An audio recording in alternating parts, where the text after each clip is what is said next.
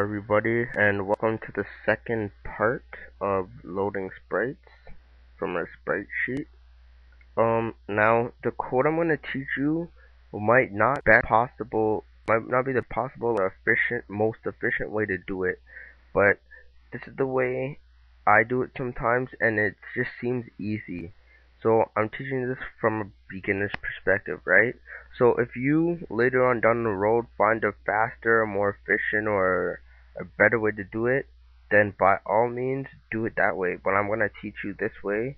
This will teach you the basic concepts of loading sprites from a sprite sheet. So now we're going to be just doing a little bit of calculating, so where a bit of the math comes in. Not really hard, just basic. So our sprite sheet, our sprite from our last tutorial is 96 by 128, and it goes 3 sprites across and 4 sprites up and down, right? So basically we need to calculate where each individual sprite starts in the x coordinates, because remember, x goes horizontally and y goes vertically. So we need to find out what 96 divided by 3 is. And if you don't know that, 96 divided by 3 is 32. And we need to find out what this is 128 on the vertical side. So we need to find out what 128 divided by 4 is equal. And that's equal to 32 also. So basically each sprite is 32 by 32. So that's how we know that, right? So then whenever we're making an image, say we want to draw this standing image right here, this would be 32 spaces to the right, and this would, because it's the x coordinate, and the y coordinate would be 0. So if we wanted to draw this certain walking sprite, the x would be 32 and y would be 0. If you want to draw this sprite right here, the x coordinate would be 0 and the y coordinate would be 0.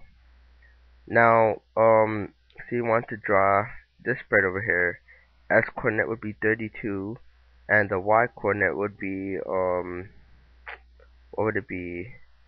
It'd be 64. And that's basically how we calculate which sprites to draw. So this might sound a bit confusing, but I'm gonna make it easier. Now, most times in beginner tutorials, people don't teach about this define function. So I'm gonna go through it quickly. Define basically, it's like declaring a variable, but it's like a constant value. You could use constant into whatever, but it's just better to use define, because there's more stuff you could do with the define statement, but I won't teach you that now. So we're going to define a value, and the variable's name is down. And we're gonna, the reason why I put down first is because it goes down, left, right, and up, because of the way the sprite is facing. So what we're declaring for is the y coordinates, right? So when the person's facing down, the y is always going to start at 0. So even if they're using this sprite, the y is 0 over here, and y is 0 over here. So we're going to put that equal to 0. So let's go back to the program. And with define statements, once you put it, you don't have to put a semicolon at the end. Just put spaces. So I'm going to put, the next one is left, right? So I'm going to put left, and 0 plus 32, because the next one down is, because remember 128 divided by 4 is 32.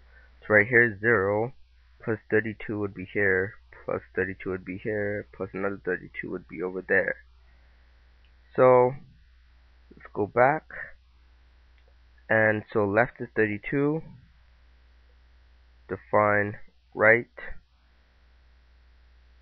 is equal to 64. And define up, which is equal to 96. So now we got that. Now we want to load our image. So we put bitmap and name it whatever you want. Walking is equal to load underscore bitmap, and I named it walking.bmp and set this to null. So now we've loaded it to the screen. So just to see if we've put it in the right folder, let's put blit and walking, and our destination is the buffer. Make sure you put it after background image if you've seen the tutorial before these. So the source is put 0000 and put width, it's 96 by 128. And let's just run this.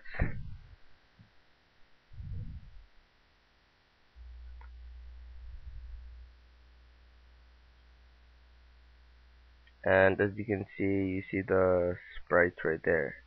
Now you see you have the magenta background right there. Remember how I said magenta is transparent? Well, this is how you make it transparent. Now you just put masked underscore blit, and what this function does is it makes the magenta color transparent. So if you run this,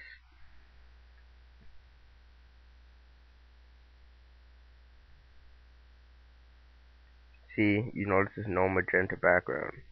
So this is going to be important. And I'm just check how much time I have left. Yeah, I'll leave this at there. So you've learned how to load in your image into Allegro, and you've learned how to load sprite sheet and stuff. And we're gonna get into more of this, what this define and stuff do in the next tutorial. So I hope you liked it, and bye.